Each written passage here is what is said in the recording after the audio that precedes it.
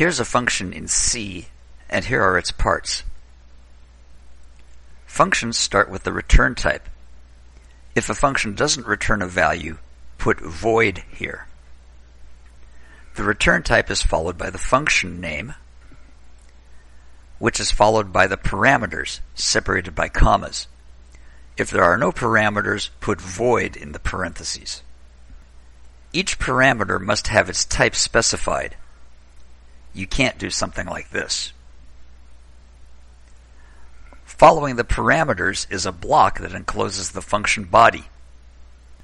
When you call the function, you give its name without the return type and put the function's arguments in parentheses after the function name.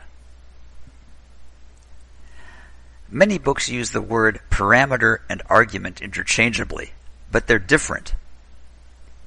Parameters are placeholders for values that will be supplied by the function call.